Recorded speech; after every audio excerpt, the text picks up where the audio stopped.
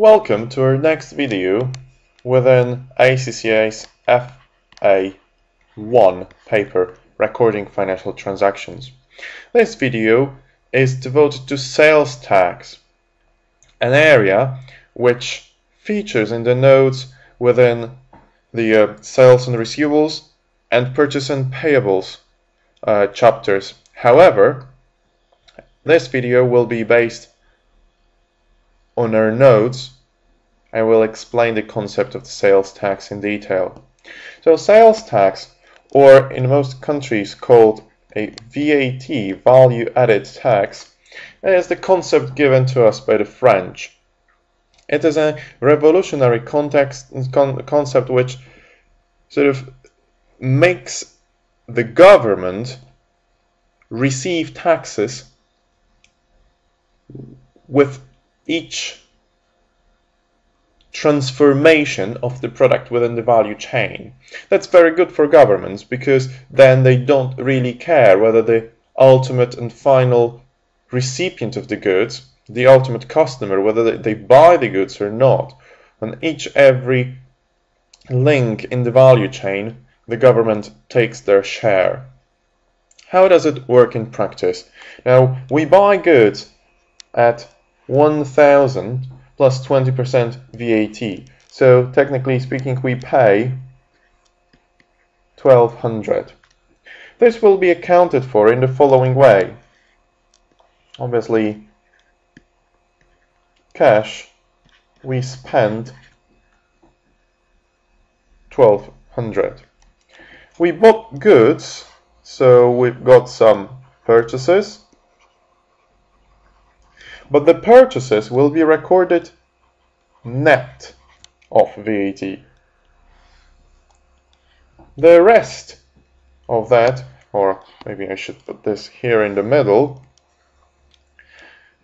the VAT in the transaction price will be put on the VAT control account.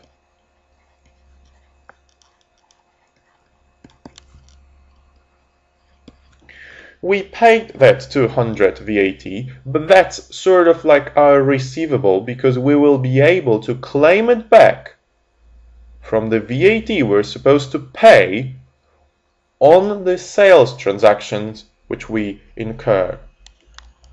So now we sell those goods for 1,500 plus VAT. So we get 1,800. The way we will account for it is we get 1,800 cash, we have revenue of 1,500, because revenue will always be shown net, and the 300 goes to the VAT control account. Now, at the end of the month or at the end of the quarter, depending on how the VAT regulations work in a given country, the VAT has to be paid. Now, how much do we owe to the tax office?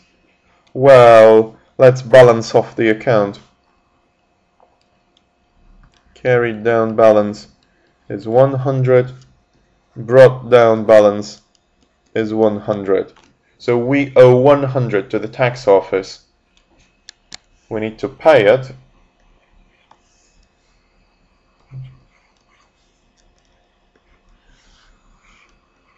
And our VAT dues are settled. Now that's an idea of how VAT works in practice. There may be a lot of variations there. Remember that many states apply the regular rates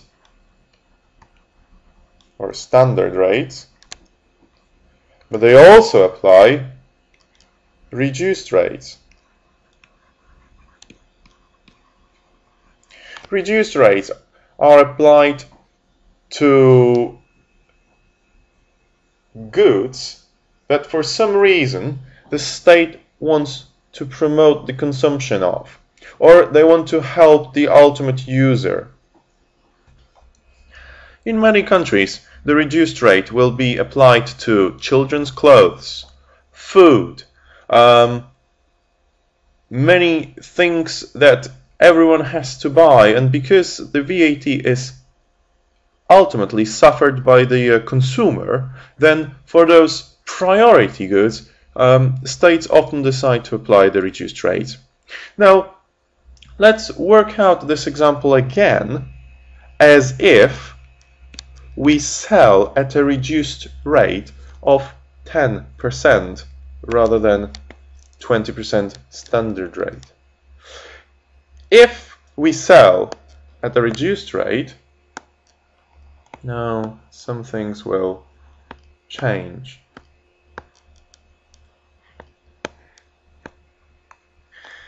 If we sell at a reduced rate, we will only get 1650. Our revenue will still be 1500, but the VAT control account will be credited with only the 150 of the VAT that we claimed from our customers at a reduced rate. Now that, as you see, will lead to the situation where the carried down balance will be on the credit side, the brought down balance on the debit side, meaning, actually this time, it's the tax office that owes us something. We will get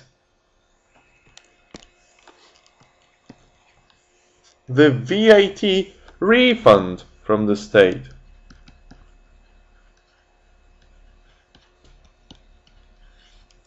Because we sell at a reduced rate. In some extreme cases, the reduced rate can also be a 0%. Alright? However, having said that, you must clearly differentiate the 0% reduced rate and exempt.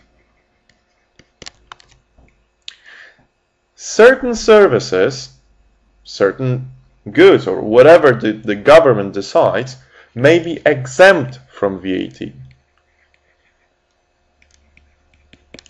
The example is, all around Europe, financial services are exempt. Take an example of a bank. Banks don't charge you VAT on their services because financial services are exempt. Now, if we work out our example again, where our sales are exempt, things will look totally different. If our sales are exempt, we will not be able to claim input VAT, because that 200 of VAT here was called input VAT. Input VAT is normally claimed against output VAT, the VAT which we would have to pay. However, if our sales are exempt, we will not claim input VAT. So we paid 1200 cash, and that is the amount of our purchases. Gross of VAT, since sales are exempt. Our revenue is obviously 1500. There are no VAT settlements simply because our sales were exempt. If you have a mixture of exempt and VATable sales, then usually the government's allowed to claim the proportion of the input tax that reflects your proportion of sales.